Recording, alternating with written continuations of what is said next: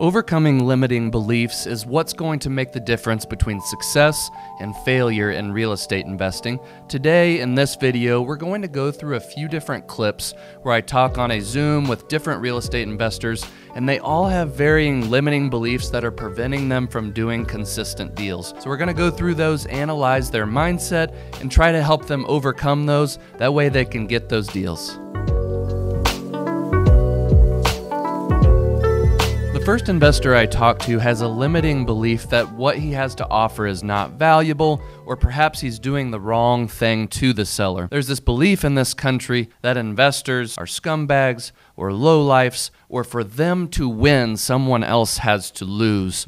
So in this scenario, the investor doesn't think what he has to offer is the right thing for the seller, and I walk him through multiple scenarios of how something could play out and show him that an investor offer could truly be valuable even if the seller makes a little bit less. So no, you guys know I've been really excited about getting into this, and like just starting taking action, really meeting with sellers, door knocking, texting, calling, reaching out about a week ago.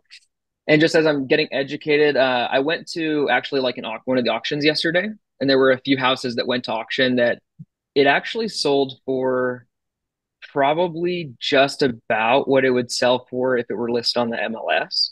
And for that person, it made me wonder, well, maybe they were best off letting it go to auction, right? And if I had gotten involved, maybe it wouldn't have gone that route. Now I know that that's like one person. Other people, they don't like they want alternatives, and I can't know what their house is going to sell for at auction, but I do know I can help them. And I don't bring this up to be negative. I bring it up to say like I don't want to have a mindset issue where I don't believe that I'm helping in the best way. But does that make sense? And I don't want to go forward with this belief that like I want to help so badly, but what if the best thing is not my help? And sometimes that's true, but imagine this scenario, okay? I went and helped a seller out. I stopped their foreclosure sale. I got them a lot of money in their pocket, okay? My team then helped them find new housing. My team moved them there. My team got them settled. My team then got them into credit counseling, hooked them up with a lender that then over the process over the next 24 months can hopefully get them approved for something else. I've also provided them with resources if they, are short on food. Here's some food banks. Here is some different substance abuse groups. Whatever their situation is, I provide value. Okay? Scenario 1. Scenario 2, you don't come along. House forecloses. Investor at the courthouse steps is ruthless. Investor at the courthouse steps couldn't care less about that person. They might be a hedge fund. And actually, I would say I think the two houses that sold yesterday went to the same individual. And my friend and I that were there, he's more experienced with auctions. We both were like, there's no way this is just a local investor. No. So many of them that are buying at retail are hedge funds. That's why I don't go to the courthouse steps, because I get blown out of the water. It doesn't even make sense. What do? They knock on the person's house, tell them to get out, file an eviction the next day, post that on the door, however long it takes in that place, 3 weeks, 4 weeks, whatever it is, depending on the state, it might take longer or less. They drag that person. What if it's like an 80-year-old woman? Yeah.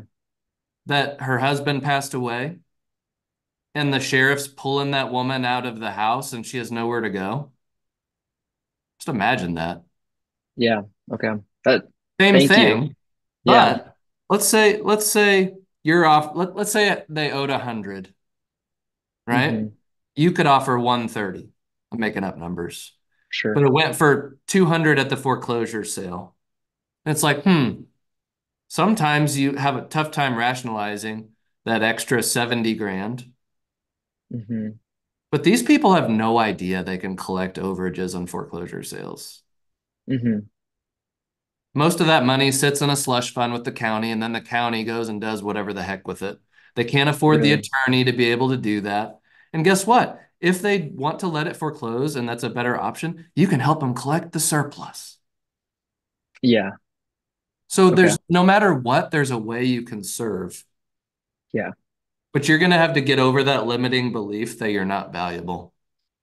No, and that's the thing is going into this, like the last 2 months, even the last week, I've actually felt totally on fire and excited. And Hmm. I feel like I'm absolutely able to help these people based on what you guys have taught of coming from a place of service and being detached from the outcome.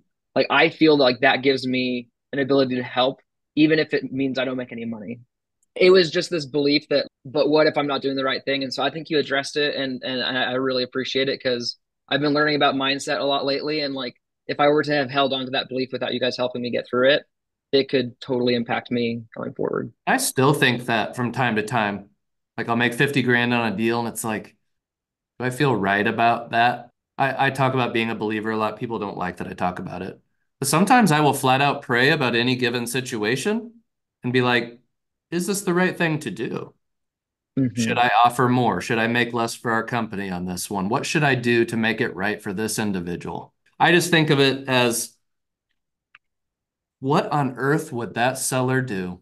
80-year-old woman, no spouse, with a Yeah. foreclosure on her record, awful credit. Someone bought it at the courthouse steps, no resources. What on earth is that person going to do? Yeah. 100%.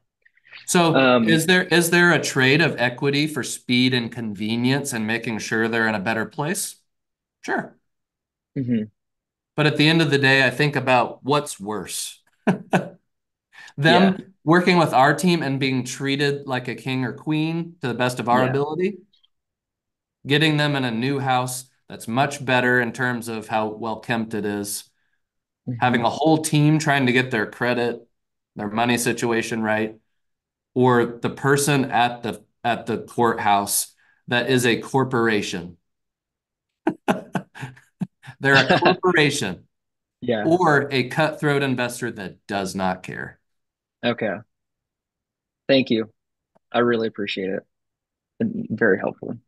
In the second clip, the investor is really scared to talk to any type of seller. He wants a perfectly curated situation where he has the perfect script and the perfect scenario and the perfect solution, but he's afraid to go out there and take action. Also notice his language when he's saying things like, I don't want to bother them, I want to be considerate, I don't want to interrupt their day. All of those things are well and good, but at the end of the day, those type of comments are just fear coming out and not wanting to talk to the seller and trying to rationalize why he shouldn't.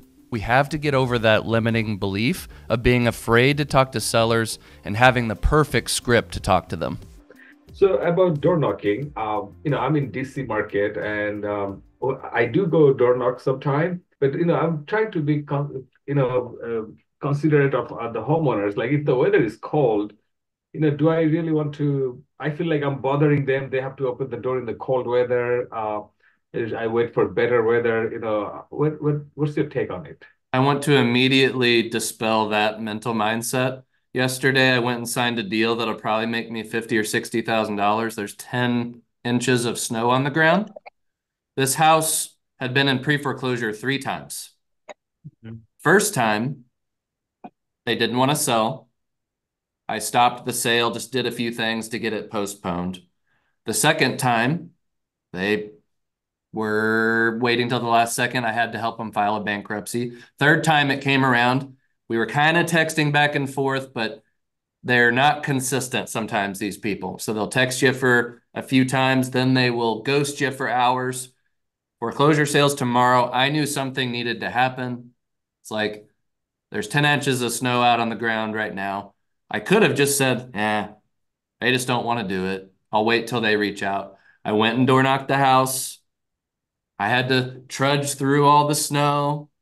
They opened the door up, signed the contract. We're extremely thankful. The reason they weren't reaching out is because one of their grandsons threw their phone in the toilet and it wasn't working, right? Goofy. But if I didn't take the initiative to go up there, no one was finding them because they weren't posting up at the house I'm trying to buy. Completely unrelated place. No one was going to help them. So sometimes you have to take that action.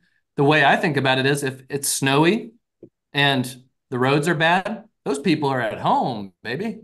You're going to have a conversation. What better time is there? Yeah. Okay, You good. know? Yeah.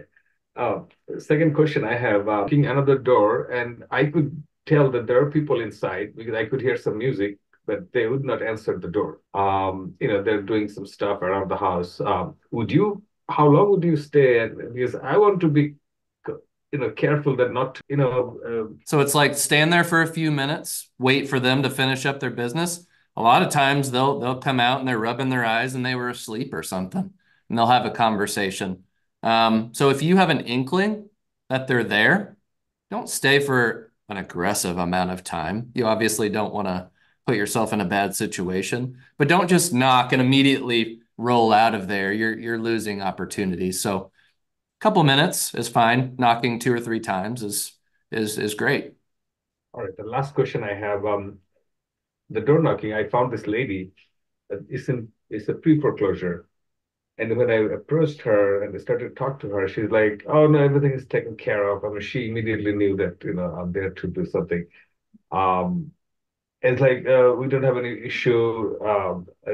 Everything is taken care of, and she doesn't want to talk. And I left because she didn't want to talk to me. She didn't want me. I felt like she didn't want to talk to me at all.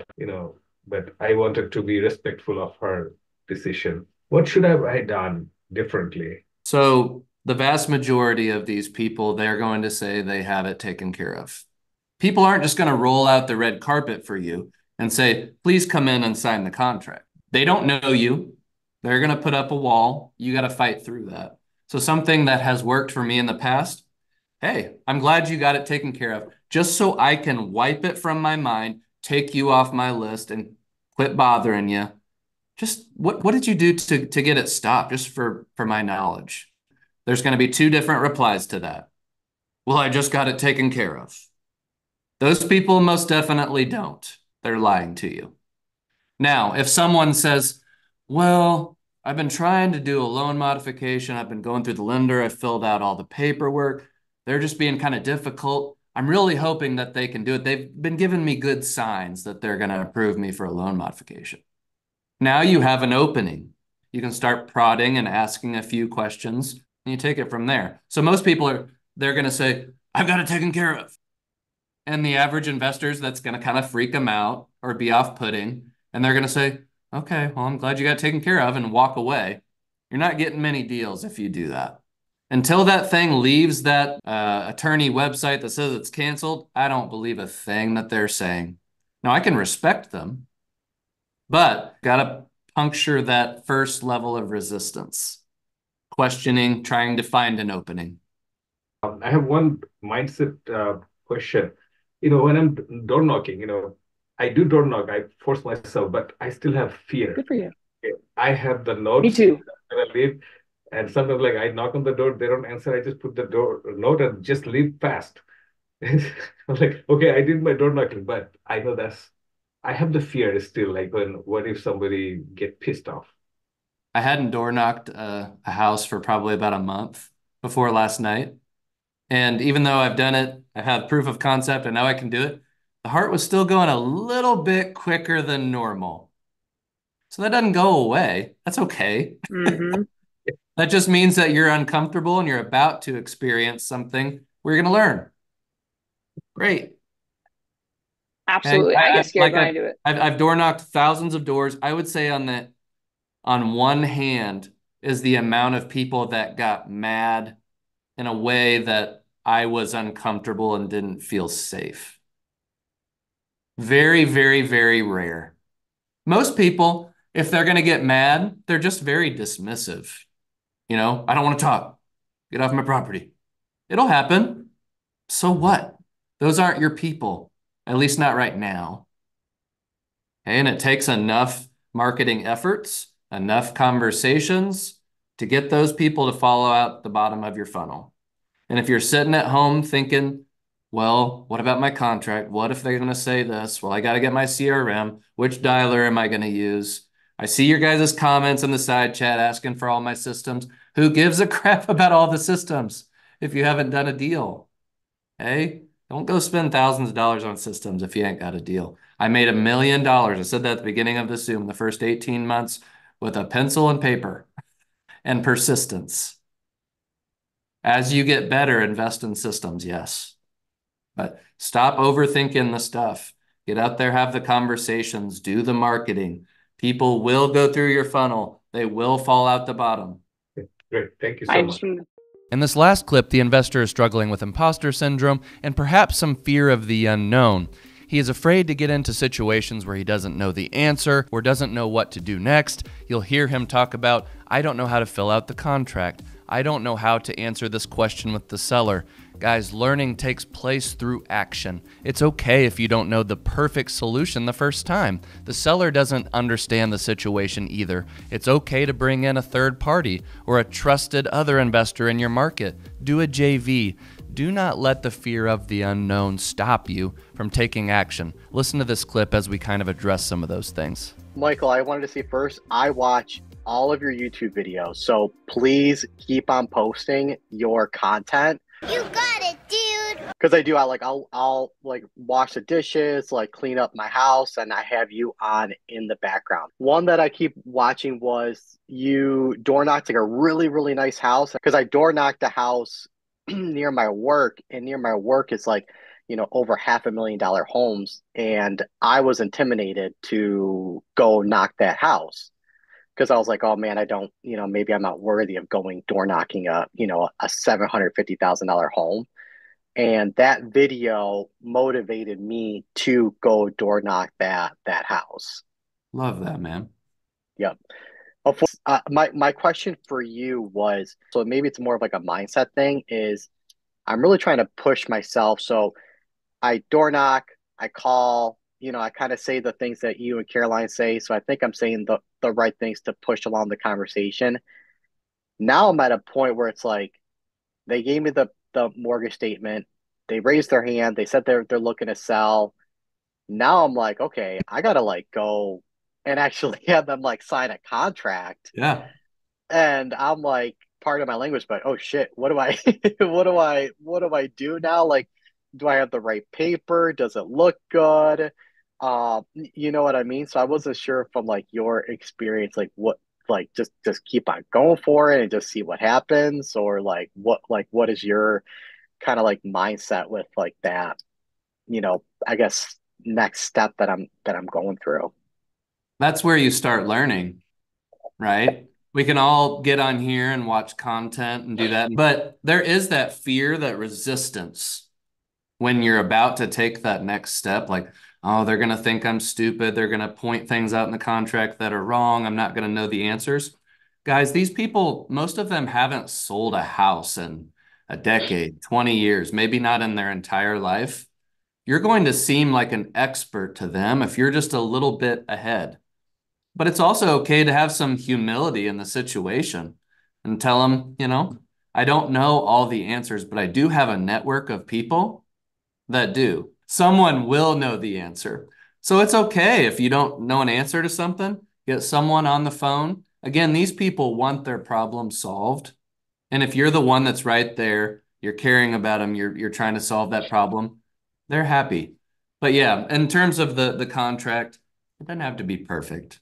Okay. I've used the same one-page contract for years and years. Does it protect me? Is it the most, does it have the most teeth of any contract out there? No. But it protects me and it does the job. To learn in this industry, you've got to have the conversations.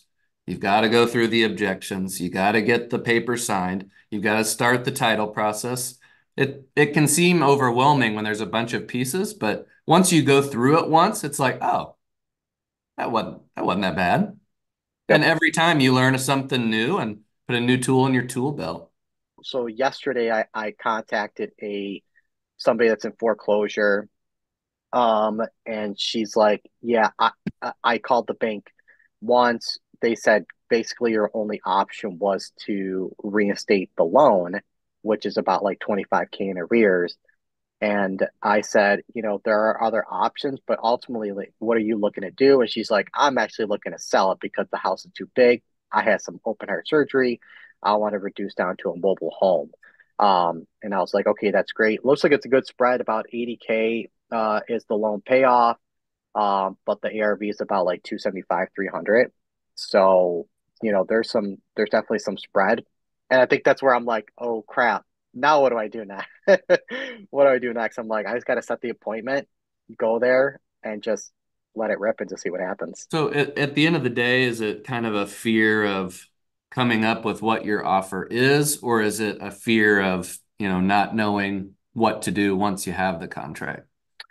Yeah, I think I will set the expectations of like, hey, with myself, I'm like, hey, this is just like step one of like multiple steps. So this isn't the end all be all. This is just at least to start the process. I may have to come back, ask you some different questions and things like that. So I just want to make sure when this is a very delicate situation with, someone's personal life. And I want to that's, I think, the fear of is like, I don't want to all of a sudden say, hey, I can't help you anymore. But looking at the quick numbers, I'm like, this seems pretty manageable. Something we could probably do. Yeah, don't be fearful of asking others for help. It's pretty cool. In Kansas City, I put a lot of content out here, and there's a lot of guys now doing what I do. And there'll be some newer guys that come across a deal and they're like, hey, they text me, hey, I got this seller on the hook. I'm meeting him today. I don't really know what to say. I have no idea. Can you just help me through it? And then we end up JVing on the deal. I guarantee you there's some guys in Buffalo that are very experienced. I don't know if you've networked with them yet or have a relationship, but there's not a more comforting feeling than being able to take an address, send it to someone trusted, and be like, look, I got an appointment today, and kind of reverse wholesale and be like, assume that it needs a normal rehab.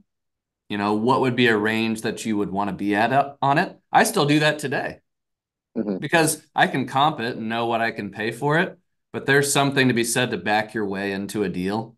And if someone Yep. says, I could be 300K in that area all day long, and Hmm. you can get to the appointment and they want 250, you have a spread. So finding those Right. trusted contacts that one have been there, done that, and can give you kind of a barometer on what you can do for a deal, extremely valuable.